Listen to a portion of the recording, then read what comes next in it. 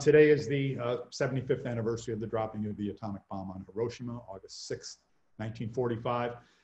And we at the National World War II Museum thought we would stage a kind of a special program for you today. We call it a museum roundtable. We often call upon our friends all over the country, and we are fortunate in having a lot of them, but we also have a lot of really good people who work at the museum, and we thought we'd put some of them today on this program and have them address various aspects of how to remember this event. So as I look around at my screens, I have the Brady Bunch screen right now, but I think you're probably just seeing me. We have Larry Decuers, who is the curator at the museum. Larry, welcome. We have Dr. Ed Lengel, who is the Senior Director of Programming at the National World War II Museum, and my colleague, Ed, welcome.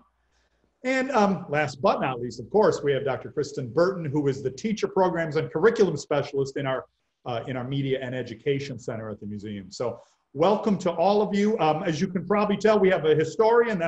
Ed is going to talk about the sort of the deep historical impact and significance here.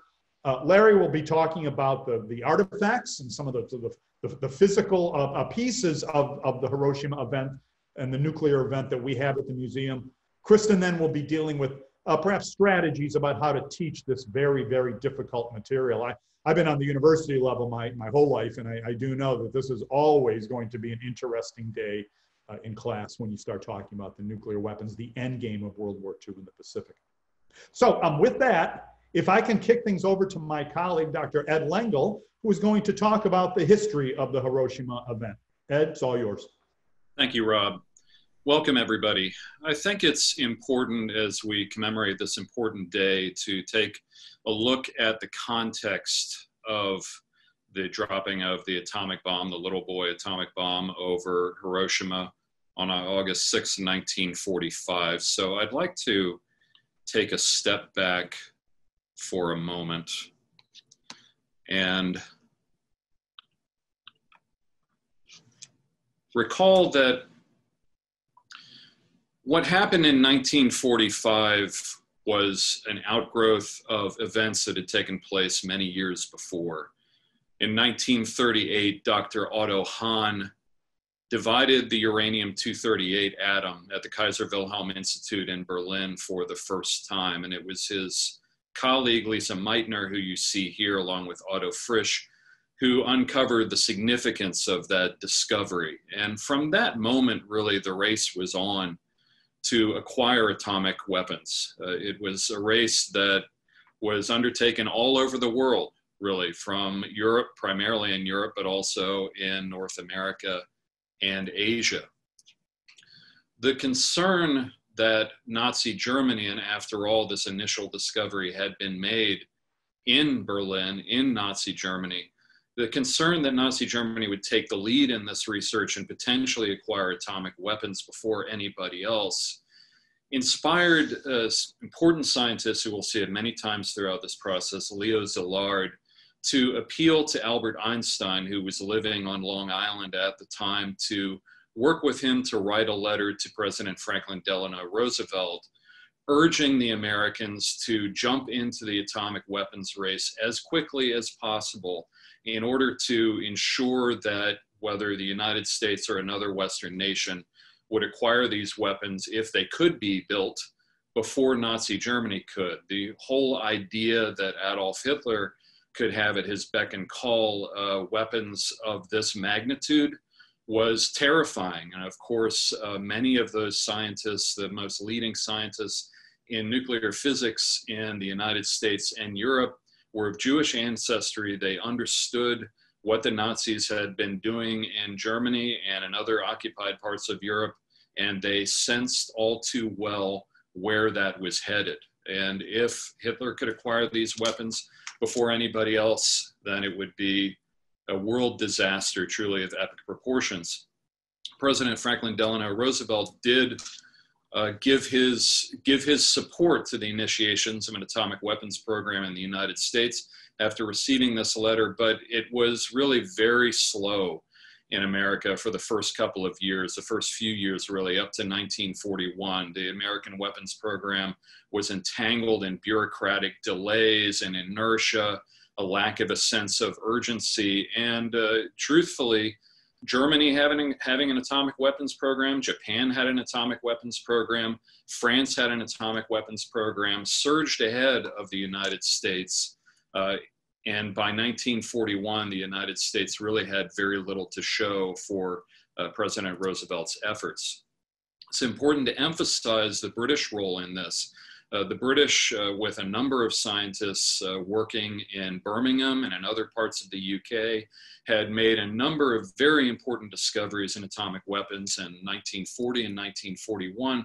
And it was Winston Churchill's understanding of the importance of these discoveries and his pressure on the Americans to take up the mantle of atomic weapons research, understanding that the Americans had the industrial power, the economic resources that Great Britain just didn't have, that formed really the fundamental glue of the atomic weapons program. It was British expertise that was given to the Americans in 1941 and 1942 that really got the atomic weapons program off the ground. Enrico Fermi's first chain reaction discovery at the University of Chicago in 1942 really began the full-fledged research and the full-fledged work on what came to be called the Manhattan Project. That project came to cost, and this was in contemporary money, $2 billion. It was an astonishingly expensive program. It was one that only the Americans could have undertaken. And we have to keep in mind, again, all through this time, 1942, 1943, 1944, while scientists are working at Oak Ridge, Tennessee, at Hanford, Washington, in Canada, and of course at Los Alamos, they had no way of knowing that the German atomic weapons program had foundered to some degree in 1942. For all they knew, the Germans were working at a breakneck speed to acquire atomic weapons, as were the Japanese, as well as they could. And there was a deep concern. Again, it was not simply the desire to acquire power, but it was the really great fear that the Germans or the Japanese would acquire that power first that was fundamental to their drive. And of course, we now know that the American atomic weapons program, through the British actually, Klaus Fuchs, as you see here, infiltrated the British atomic weapons program first, then was brought over to Los Alamos in 1944. And he would be key, along with a number of other spies, of sending that information to the Soviets. Although security at Los Alamos was extremely tight, nevertheless, the people who were carrying out those security precautions and the scientists themselves were very amateurish when it came to understanding the dangers of espionage. So now, as we know, the Soviets would acquire much of that knowledge much more quickly than the Americans realized. At the same time that the work of the scientists was going on, we can't forget, we can't neglect the work of American airmen, and particularly Lieutenant Colonel and then Colonel Paul Tibbets, who you see here. His work of the 509th Composite Group based at Wendover Airfield in Utah, carrying out the first training missions of understanding how to deploy atomic weapons. And really, although several countries were working to acquire atomic weapons, the United States was the only country with the capacity to deliver atomic weapons at long range, thanks to the B-29 Superfortress, which this aircraft, the design and the efforts to make it operable is a long, long story we don't have time to get into here, but there was an awful lot of work that went into it. By 1945, in the spring and summer of 1945, American scientists and military leaders understood that they were quickly approaching the capacity to deliver atomic weapons, most likely against Japan, although it's quite clear that President Roosevelt, had he survived past April 12th, if Germany had still been in the war, I have this from my friend Paul Sparrow, who runs the FDR Presidential Library and Museum, Roosevelt would not have hesitated to use this bomb against Germany if the situation had called for it, and he would not have hesitated to use it against Japan.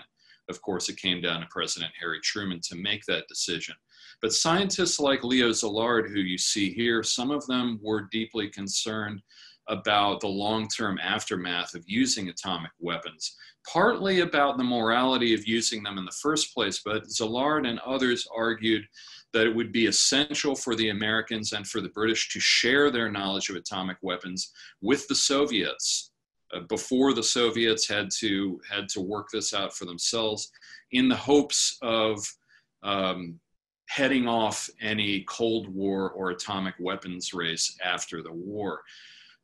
Szilard's attempts to approach Winston Churchill, to approach Roosevelt and then Truman were all blocked, although Churchill did agree to meet with him. And the Americans and General Leslie Groves, who headed the Atomic Weapons Project, assumed that it would take a long, long time for the Soviets to acquire this knowledge, and that it was up to the Americans simply to take the lead and to deploy these weapons. Of course, there was a great deal of concern leading up to August 6th about whether to deploy the atomic weapons. The little boy weapon, which was a gun type uranium-235 bomb device, as well as Fat Man, which was a plutonium-based implosion design bomb, would later be used against Nagasaki. There was a great deal of debate about how, and if so, whether to use them. I find it interesting and ironic that most scientists, including Robert Oppenheimer, argued that the bomb should be used against Japan without warning on a Japanese urban target, one that would have some military target within the city, but nevertheless with the full understanding that the impact would be on the city. And it was often the military leaders, including General Hap Arnold and many others, who argued, well, maybe we don't need to use atomic weapons. Maybe we can continue our conventional bombing campaign, which of course had, in its firebombing of Tokyo and many other cities in Japan, already cost hundreds of thousands of lives. Once the decision was made, and it was ultimately Truman's with the full support of his scientists and then eventually the support of General George C. Marshall and most military leaders, once the decision was made to use atomic weapons against Japan, the question came to be where those atomic weapons would be used. Truman appointed a target committee that went through a number of different options. Pretty quickly, Hiroshima rose to the top, with Nagasaki being a distant third. Hiroshima had not been hit with most of the conventional bombing raids up to this point. It was a city of approximately 260,000 population, if I recall properly. Colonel Tibbets and his B-29 Enola Gay were designated to drop the little boy atomic bomb over Hiroshima on August 6th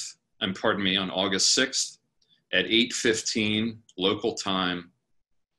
From 31,000 feet, the Enola Gay, escorted by other B-29s, dropped the little boy atomic device over Hiroshima. It exploded 2,000 feet above ground over a medical clinic, as irony would have it, as dark irony would have it, at 2 seconds after 8:16 a.m. Temperatures at the epicenter of the explosion reached 5,400 degrees Fahrenheit. The impact, of course, was devastating. Those who were within a mile of the explosion were carbonized, were instantly burned to cinders by the extreme heat of the explosion. And there are a number of photographs that show those who had been carbonized by the explosion left sinister shadows on the hard ground behind them. So we have many photos of Japanese man carrying a cart, another man standing on the steps of a bank, many other civilians who were immediately gone from the explosion, but who left these shadows. Other people who held up their hands to shield themselves from the explosion left patterned sunburn on their faces as well. In fact, those were the lucky ones. I think it's safe to say those who were somewhat outside the immediate epicenter of the blast suffered horrific burns. Many of them attempted to go into any body of water that they could find, into a river that ran through the city to try to cool themselves off. Of course, their fate was terrible. What medical services still existed outside the city after the explosion were quickly overwhelmed, and these people would die terrible deaths. And of course, many of those who did survive the immediate aftermath of the blast would die of radiation after effects in the months after the explosion. So we don't know exactly how many were killed in the immediate explosion. The estimates vary widely. I've heard everything from 40,000 to 70,000 to 100,000. It's clear that by the end of the year, though, 140,000 people had died as a result of the Hiroshima explosion, with many, many tens of thousands more to die over the years that followed. Now, what are we to make of Hiroshima? Obviously, this is an extremely sensitive topic. So let's focus on what we know very briefly, and then we can discuss it further in the question and answer, and my colleagues will discuss it as well. We do know that immense suffering was dealt to the people of Hiroshima, both during the blast and immediately after the blast. We do know, however, as well, that this blast, as well as a detonation at Nagasaki on August 9th, ultimately ended World War II and obviated the necessity that everybody expected that the United States, as well as allied nations, would have to invade the home islands of Japan with terrible suffering. The assumption was up to 1 million casualties, both for the invaders and many, many millions of deaths more for the Japanese people themselves, both from the invasion as well as starvation and disease that would result afterwards. And I would just end with a couple of anecdotes. I've done a few of these webinars on Hiroshima, and I found it interesting, some of the people who sent in their comments. One was a docent at the Smithsonian Institution who said when they were doing their exhibit on the Enola Gay, one gentleman came in and said that he was would have been a Japanese kamikaze pilot and would have died had it not been for the Hiroshima bombing, and that he counted this bombing as having saved his life. So I thank you all for your attention. I am now going to turn it over to my colleague, Larry Decuers. Hi, thanks, Ed. Today I'm going to share with you some of the associated artifacts we have on exhibit in the galleries at the National World War II Museum. So let me share my screen with you.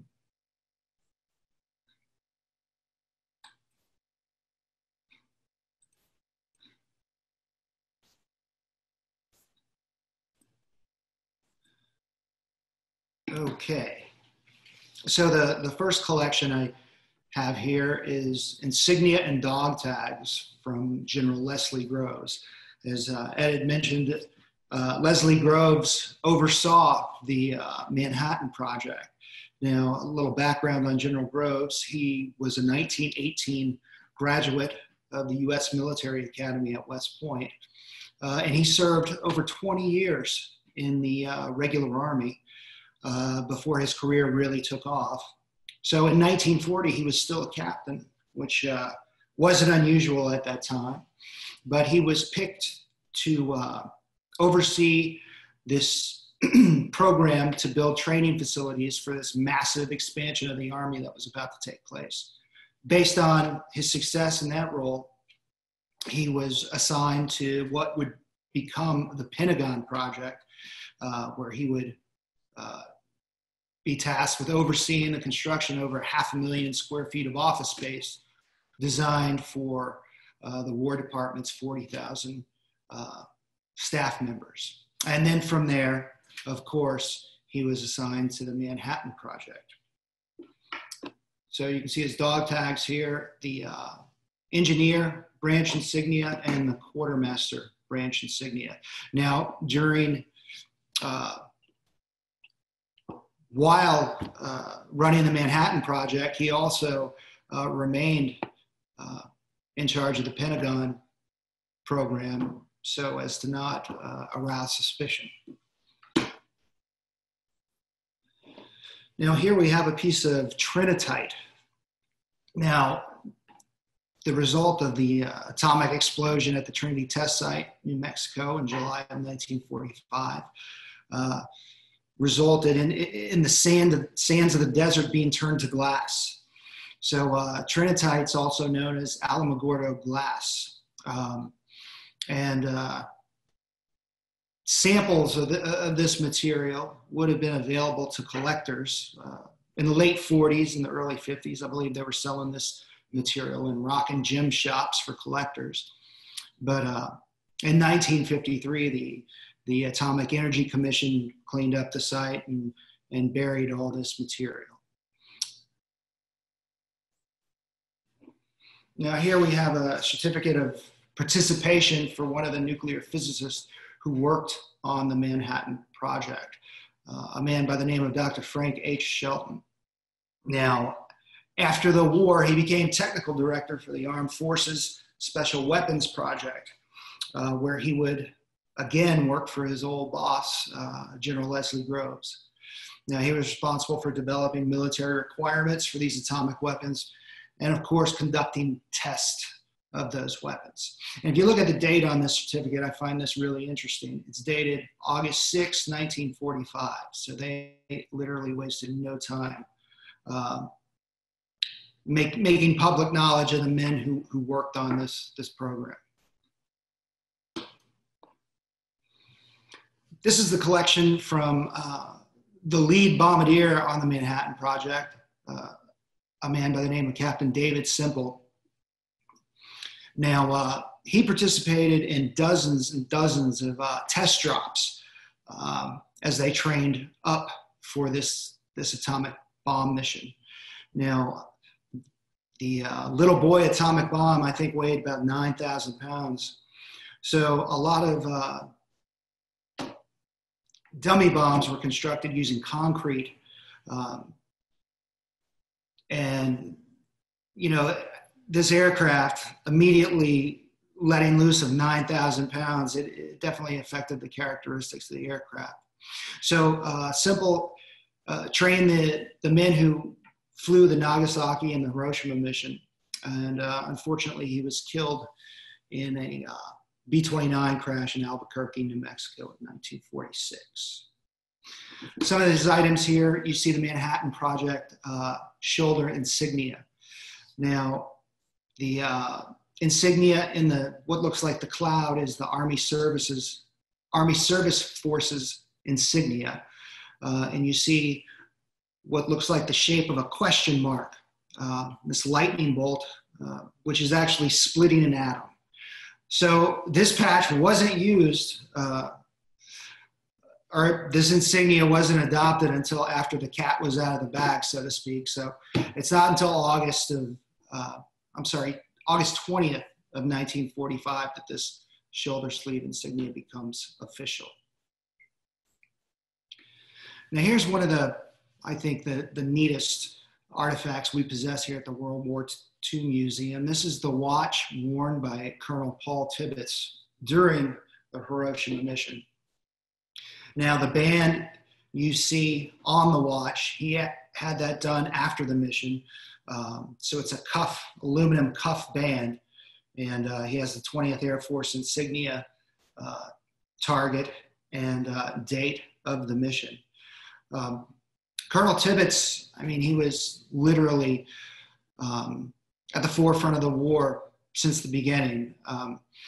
Colonel Tibbets actually flew the very first US daylight mission against Rouen, France in August 1942, where they attacked railroad marshalling yards. Now, this very well could have been the watch he wore on that mission as well. So this is an artifact that kind of bookends the air war. And we also have the flight record of Colonel Tibbets as well. Now, this is a page from his record from August 1945. If you look at the first line on there, so there's August 6th, and the aircraft type he flew, B-29. And 2 columns over, you see the duration of the mission. So that was a 12-hour and 15-minute mission that was flown that day. We also have a couple items from the co-pilot of the Enola Gay, Captain Robert A. Lewis. Now, Lewis kept a log during the mission.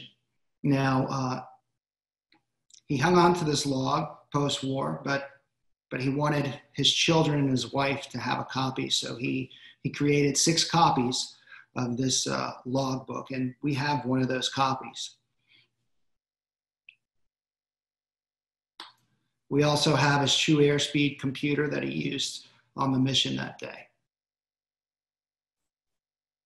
We do have a couple of items from the Nagasaki blast that was recovered by sailors who went ashore there. Here you see some little bottles that were melted by the tremendous heat of that blast. And we have a vase. Now, this vase probably would have been in the outer perimeter of the blast. You can see the side of the vase that was facing the blast is charred, and the other side looks as if nothing happened.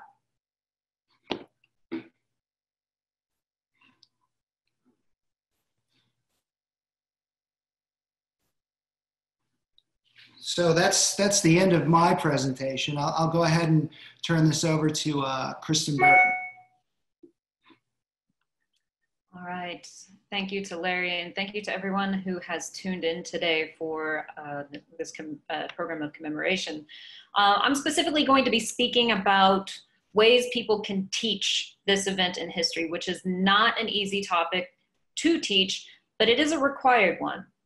Teachers in the United States have to meet certain standards, and for the atomic bomb, it does fall under the National History Standards for Era 8, Standard 3B. So this is something that teachers have to address at some point in their classes if adhering to these national history standards. And it is complicated, and it doesn't bring up a lot of different viewpoints, and it is a popular point of debate. And oftentimes, and there's a number of lesson plans developed around the prospect of debating whether or not Truman should have made the decision that he did. This is a common teaching tool when discussing the atomic bomb. Should Truman have made the decision or not?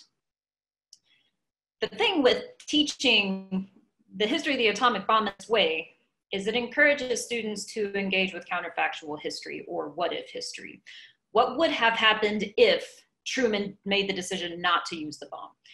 And while there is a time and place for counterfactual histories, I argue a history classroom is probably not the best place for it, because ultimately Truman made the decision, the United States dropped the 2 bombs, and Japan ultimately surrendered. So in a classroom setting, there's plenty to discuss, and time is often so short to cover not only the history of World War II, but also hitting all of those required points to meet those teaching standards. So to me, why take time away from discussing what did happen and engage with notions of what if? So I want to share with you a few of the curriculum materials produced by the National World War II Museum that can help you to teach this history, but also look beyond the decision.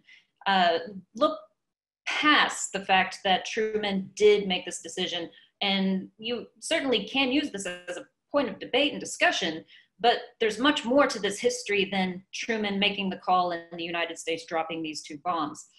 There's the Manhattan Project, as Dr. Lengel presented in excellent detail. We have some educational materials that can help you to teach your students about the Manhattan Project and the complicated history that surrounds nuclear science. So I'm going to share my screen and I'll show you a few of the materials you can access for free if you are a teacher, and you can register at our website, www.classroom.com. Now, when you go to .org, and when you go to www.classroom.org and you come up here, this is the landing page you'll see curriculum guides. And if you click that, go to the home front, and you're going to find an entire volume of educational resources centered around World War II and the home front that you can use to teach in the classroom. Included in this volume are lesson plans and essays, as well as timelines, chronologies, and glossaries surrounding the Manhattan Project. Here is an example of one of our lesson plans. And this looks specifically at the individuals who participated in the Manhattan Project. And the Manhattan Project, as Dr. Lengel pointed out, was massive in scale. It cost billions of dollars, and over 100,000 different people from across the world came to the United States to work on the Manhattan Project. But many of them had no idea what they were even working on. Of course, certainly some did, but that wasn't the case for everybody. So this lesson plan allows you to teach about the Manhattan Project and the individuals who participated in it, while also checking off Common Core standards, national history standards, and giving students a glimpse into the actual manufacturing process of the atomic bomb. And as you can see here, these lesson plans come with step-by-step procedures, things you should look for in assessment, as well as extension and enrichment assignments you can assign for additional homework. And this here comes with primary source quotes from people who participated in the Manhattan Project, courtesy of the Voices of the Manhattan Project via the Atomic Heritage Foundation. And there's another lesson plan here, but there's also essays that you can use. And I'm just going to scroll down very quickly because it comes at the bottom of the other Homefront materials. And you can see here an introductory essay. And this looks at the manufacture of the atomic bomb, the history that Dr. Lengel covered in detail, but it comes in a format that is written at a high school grade level that you can assign to students. It gives your students the background to this early history of nuclear science, how the discovery of fission came about, how that fed into the formation of the Manhattan Project, and ultimately culminating in the Trinity test. And we have images here that you can share with your students. Now, in addition, I mentioned that there is a little page of biographies. You can see who different important players in the Manhattan Project were. There is also a glossary. And if you open up the glossary, you will notice to the side this fallout symbol next to a few of the terms. Each term that has that fallout symbol has a corresponding video element to help you teach your students a very complicated part of the history. So, for example, chain reaction is a glossary term. If you scroll down to the video section of this website, and it has no sound, but you will see a brief video of a minute in length that breaks down what a chain reaction is. And you can share this with your students and help enhance the teaching of the overall science that went into this broader history. So that is one element you can use to help teach what the atomic bombs even were and the technology and science behind them, in addition to helping to explain the significance of the sheer unprecedented power that came about through use of these weapons. Now, we also do have in our Pacific Theater volume lesson plans and essays that look specifically at use of the atomic bombs, the decision that went into it. This is an important topic. I don't want to downplay the importance of the decision made by President Harry Truman when he made the call, we're going to use these atomic bombs. So you can look into it, but do so in a way that is grounded to actual events in history. Because again, we can speculate all we want, but we only know what happened. We can only analyze specifically actual events in history. And you will see in these lesson plans, online resources that pair with them an excellent oral history. And I want to just end on that note in particular, that you can use to help teach, again, individual perspectives about the use of the atomic bombs is through our oral history collection, which is something that is very strong and something we're incredibly proud of. And I won't play it here, but you can access it for free through the WWII website. It's about a 3.5-minute clip. Physicist Lawrence Johnston discusses his time working on the atomic bomb and, more importantly, witnessing the Trinity test that occurred on July 16th, 1945. And in addition to this, and something else you can use to help teach your students about the decision that went into bombing, make the decision to drop 2 bombs, atomic bombs on Japan, is these maps. So you can look at what would have been an attempted invasion of the Japanese home island. And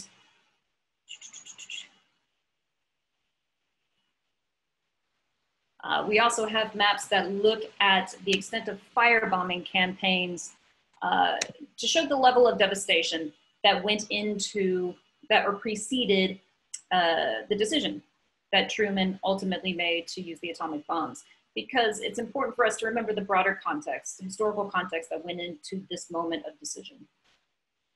That for months, the United States had been engaging in highly destructive firebombing campaigns across the Japanese home island. And yet, even after all of the death and destruction that came from those campaigns, Japanese leaders still continued to refuse to surrender. So there are a lot of elements that go into the teaching of this history, but to fully encompass perspectives that fall on both sides of these significant events, excellent resources to include to capture the perspectives and experiences of people who lived through that moment of the atomic bomb, little boy detonating over Hiroshima, is a book called Hiroshima by John Hersey. It came out in 1946. So the year after this event occurred, John Hersey was a journalist who interviewed 6 survivors of the bombing of Hiroshima. And it was originally published in American newspapers and then later compiled into a book, published, and it's never gone out of print from 1946 to today. And it is an excellent teaching tool that you can use. I will say one more book that you can use to capture perspectives, a book called Sakiko. It is the story of a Nagasaki bomb survivor story, and it's specifically from the perspective of a 6-year-old boy who survived the bombing of Nagasaki. So these are excellent tools you can use to teach what did happen rather than focusing on potential counterfactuals and what could have happened, because the moment is of such significance that it is best to, I would argue, best to teach what did occur rather than what could have happened or what might have been. So thank you very much for your time. And with this, I'm going to hand it back over to Dr. Rob Citino, and I'm happy to answer any questions that may come up. Hello again, everyone. Actually, we're all happy to answer any questions you may have. Looking at our timeline right now, we have a good 15 minutes and we have a lot of good questions in the queue. I'm going to moderate the Q&A if my colleagues don't mind. And Larry, I wonder if I can kick one of these questions over to you for starter. Paul Lester noted, Captain Shelton's date of birth shows 1924 in notes alongside his certificate of service. That means he was only 19 or 21 when he had such heavy responsibilities in the Manhattan Project. Is that right? Yeah. So he was a young guy. I mean, across the board with everything involved in this project, you look at Colonel Tibbets. I mean, when that command's handed to him, he's 28 years old, and when he flies the Hiroshima mission, he's 30. So, an enormous amount of responsibility for what we would consider very young people today. If I've learned anything, I'll just piggyback on Larry. If I've learned anything working at the museum for the last 4 years, just celebrated my anniversary, it's how young the people who fought World War II were. My father was in World War II, and he always seemed plenty old to me. But when I come here and I look at the photos that we have on our wall, you realize very often this is a 19, 20, 21, 25-year-old, young guy really with a piece of, $2 billion technology, lugging around a piece of $2 billion technology. It really is something. This one I think is probably for Ed, but again, I'll just throw them open to anyone. Anthony DeGioia asks, how much did the Soviet entry into the war on August 9th contribute to the Japanese decision to surrender? A little long. So would it have been possible to wait a few weeks to see if the Soviet entry led to surrender before our planned invasion? Do you believe the U.S. desire to keep the Soviets out of Japan proper contributed to our decision to drop the bombs? Anybody can take that, but Ed, why don't you start? Yeah, that's great. I'll start by just a very quick comment on the previous question. In fact, the majority of the scientists who worked at Los Alamos were also quite young. These were like fresh out of graduate school, young PhDs. So that was true across this process. So the Soviet invasion of Manchuria definitely came as a shock to the Japanese.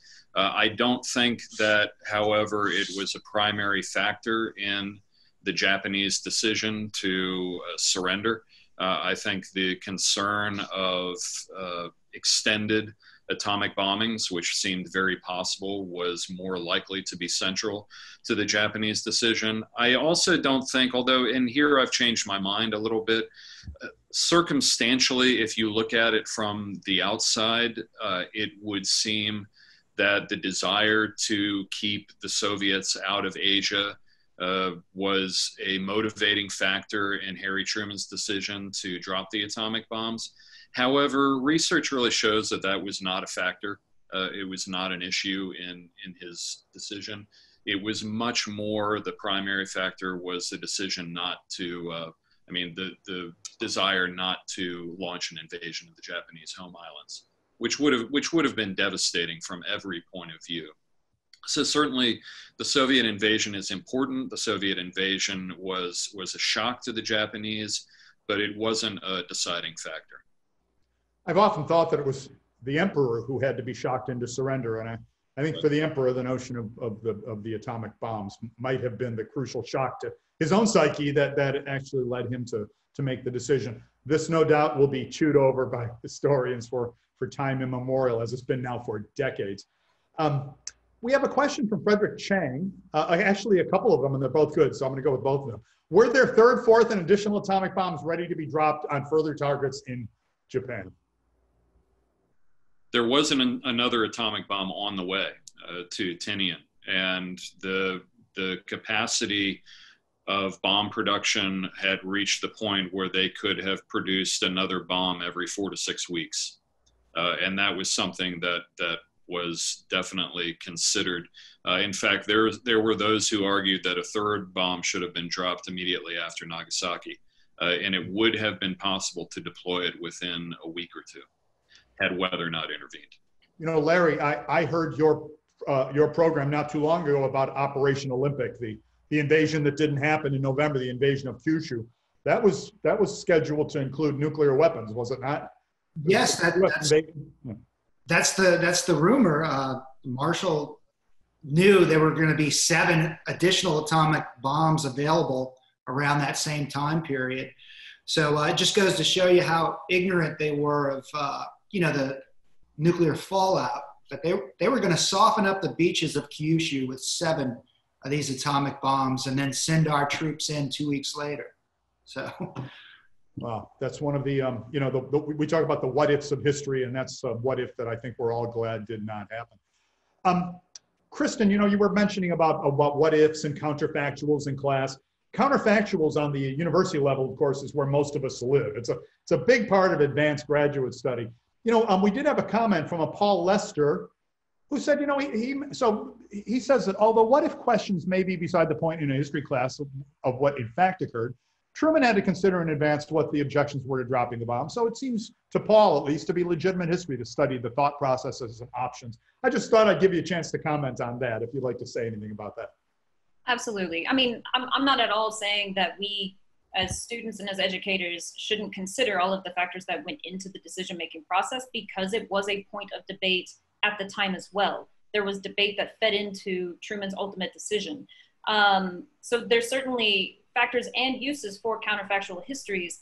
What tends to happen, however, is when people teach these histories, it's well, what would have happened if the US didn't drop the bomb? Or say, and I did see in the Q&A, people say, well, if Japan had the bomb, would they have dropped it against the United States? And it's ultimately at a point, it's pure speculation.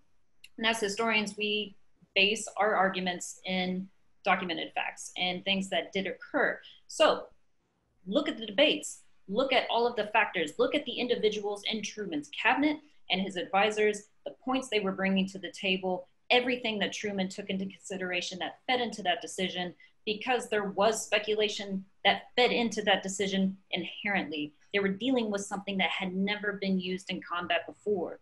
So this is something that can be a part of the educational experience. I just am cautious of teachers too often moving into the realm of what essentially becomes historical fiction at a certain point, because Truman did make that decision, the bombs were dropped, and we know what happened in the aftermath, and that in and of itself was such a significant point in history that, especially at the high school, junior high, and high school level, so much of history education is focused upon what occurred, what happened, right? And as Dr. Citino said, when you get into higher education levels, then you can speculate in greater detail and critically analyze other possible outcomes as a way of understanding in a better sense of what did occur. At the high school level, that's not quite where teachers are focused. That is not the objective of meeting the teaching standards. So instead of proposing these what if histories for students to understand this moment of dropping the bomb, we understand what occurred. Let's dive into those events in greater detail and learn why this moment was so significant in changing the trajectory of world history. That's, you know, I've often had, yeah, I think you make a very good argument.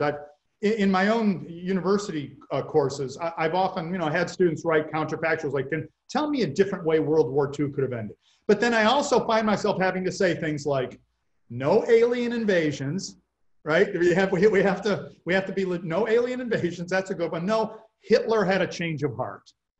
And those two things just very unlikely to have happened. And so one finds oneself, when you are even on the university level discussing alternate histories, you do have to, I think, put some delimitations, you know, reasonable scenarios. Ed, I believe this one is directed to you. It's Andrew Jones. Can you expand on the comment that the German program stalled in 1942, which is, I think, something that you said?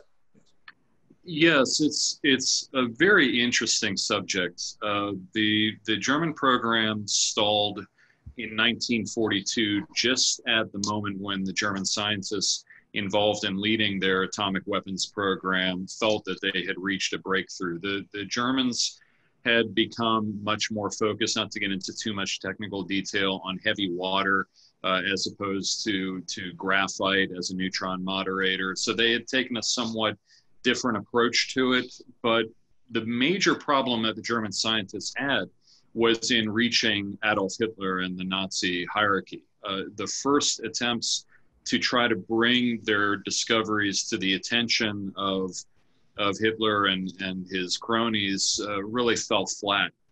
But finally, I think it was in July of 1942, there was a conference in Berlin in which Speer was present, in which Ferdinand Porsche was present, in which a number of others were present.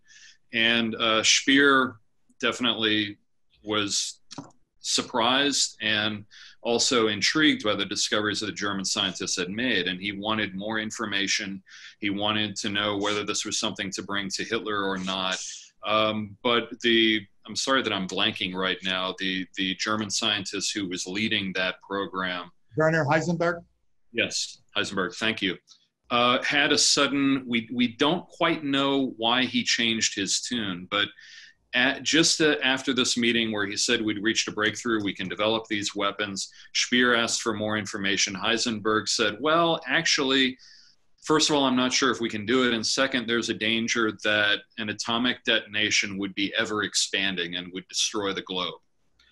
And when Speer brought that to Hitler, Hitler kind of laughed it off. And Speer said that Hitler was not intrigued by the idea of the world that he aspired to conquer being turned into a glowing star.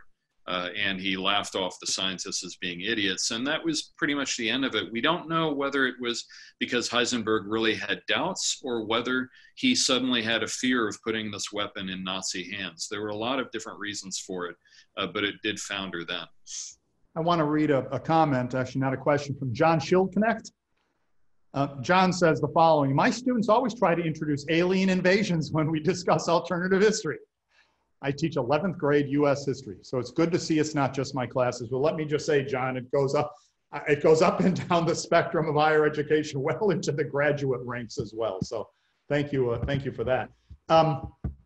Technologically speaking, Gary Hellman asked, how different were the two atomic bombs? By the way, this is a good question, and it gets asked all the time, and I don't think yet there's general knowledge on this point. How different, technologically speaking, were the two atomic bombs? Were different teams assigned to creating the two? Was there competition between the teams? Was one bomb considered a better weapon, and so on and so forth? So anyone who'd like to comment on that? That's a great story and a great question. Very briefly, they were technologically very different because the question was, there were two different types of bombs. One was uranium-235 based, which was a little boy design, and the other was plutonium based, and plutonium was a new element.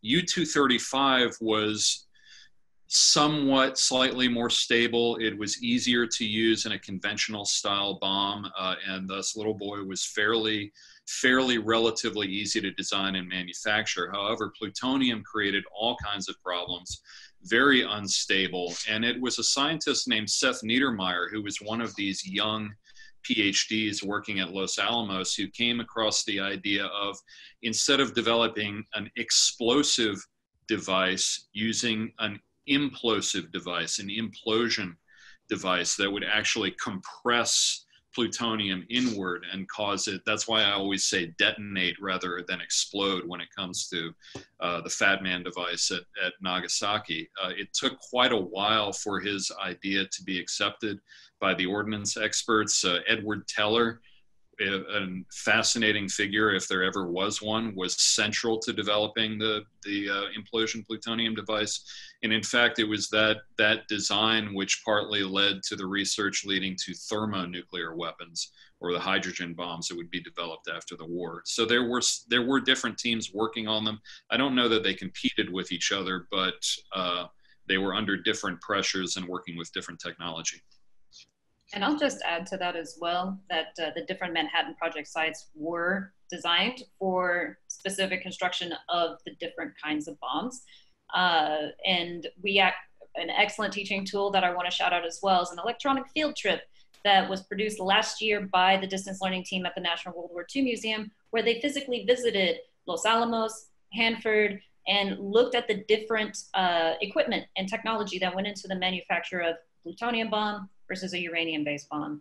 And they did have those very different detonation methods: gun trigger for uranium, implosion for plutonium, and no one knew if it would work.